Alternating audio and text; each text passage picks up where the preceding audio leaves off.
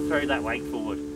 So really slingshot, it's like a slingshot motion. You're back there, up, release, basically. So I'm building up the revs before it, and as soon as I'm throw my weight forward, that clutch comes out. When you build the revs, you got your clutch right on engagement, so yeah, you're loading the motor too. Yeah, loading the There's motor, no just like yeah, a bit like what we're doing down there. Just you don't need it heaps of revs because, you know, just quarter throttle, that's more than enough. Not even quarter, and because, you know, it'll get you up. It's just the body position's the crucial part. The idea, yeah, if we were to ride that, like in, you know, your normal sort of situation, definitely, I like to place that front wheel, you know, 3/4 up, you know, where you're going to create a bit of pressure on that front wheel. And that's, because if I just wheelie it, I'm more likely to slam into the bash plate, and I'm not going to get drive. So it's, I'd really like to demonstrate that technique a lot more on the log. On a log, typically, you punching really hard in the face of that log, and you're getting actually lift from that rear tyre. I can afford, because I know I can allow my rear tyre to hit the face of the bottom of this lip, so it's more of a front wheel placement technique. Yeah. So like this one, like that bailout technique is really good when you're stuck on really shitty hills. You know, got tree roots and stuff like that.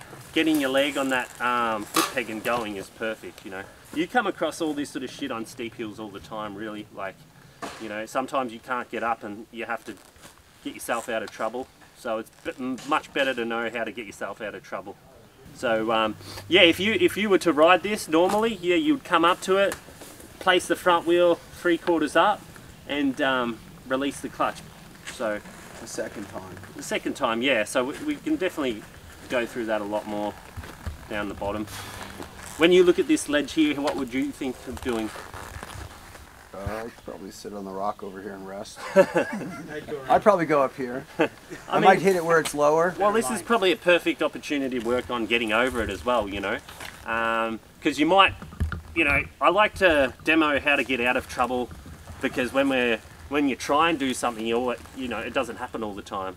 So if you can actually practice both ways, getting over this and then getting stuck, getting out of trouble, that's going to be perfect. So if we were to ride this normally, get yourself obviously set up as much run up as you can, because you know you've got plenty of room there. Back yourself up on the pegs, have confidence. You want to hit those obstacles square on. Come in, compress the suspension. It's always good to preload. Yeah, so if it's basically a similar technique to the double blip. I'm releasing that clutch, punching it against that obstacle, so where I'm going to create equal pressure with the suspension, 3/4 up, usually. As that front wheel hits it, I release that clutch again. And that's where that sort of two motions come into play. And what I'm doing, I'm transferring my weight back to gain traction. That bike's taken off, but my finger's always resting on that clutch. It's all, yeah.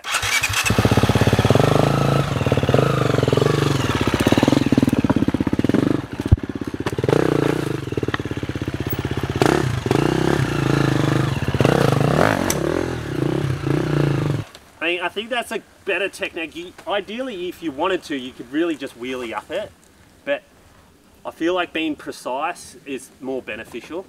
You know, it helps a lot. If you just wing it and just fucking slam into it, it looks messy. It's just like we want to try and be on point with everything. So, yeah, I feel like let's try and mix it up. You know, if you feel like having a go trying to get up it, good, but definitely try that get out of trouble technique for sure.